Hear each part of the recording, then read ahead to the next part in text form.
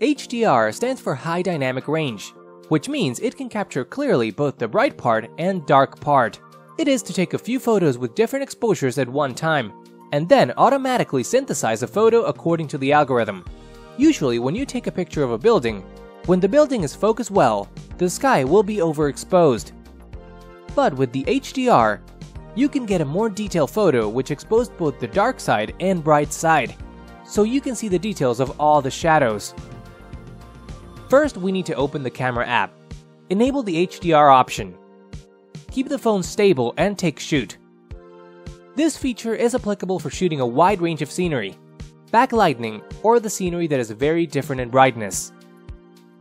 The tip of HDR photography of iPhone is to keep the phone stable.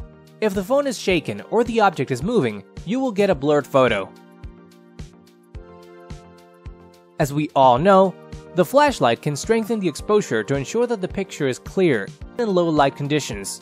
You can only get a dark photo with many noises. However, when you turn on the flashlight, there are more details. Open the camera app. Enable the flash option.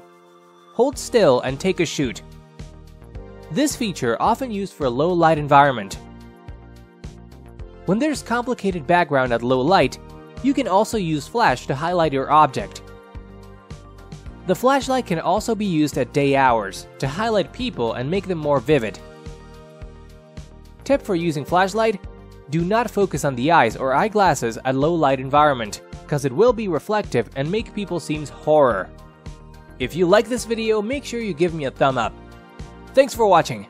See you guys around.